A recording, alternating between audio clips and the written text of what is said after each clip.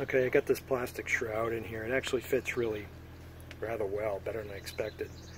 I made a mistake first go around. I put the brackets on the inside of the shroud. Looking at the pictures, they have to be on the outside. It actually pulls it in, tucks it in tighter to the radiator when you do it that way too.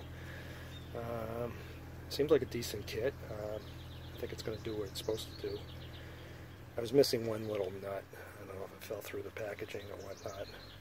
What I had to do to get this thing in, though, I had to take the radiator support rods off, obviously the hood and the upper radiator hose, so I could tilt the radiator back to the light bar in order to sneak this in. Being plastic, it's bendable, so I was able to get it by the fan. So now I just have to assemble it. I have the engine pans all painted. I'm going to get some hardware to put them in. Probably not the right stuff because I don't want to take the time to order it. I'll put some bolts and nuts and put the pans in. We'll take it for a rip. Not that hot a day today. It's going to be in the 70s, but I think we're going to be back in the 90s this week.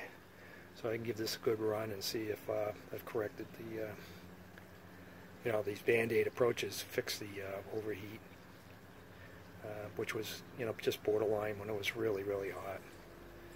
Okay. Actually, from what I understand, the 28s and 29s never really cooled all that well. Anyways, the 28s came with a shroud originally, and then they decided to drop that late in 28 into 29.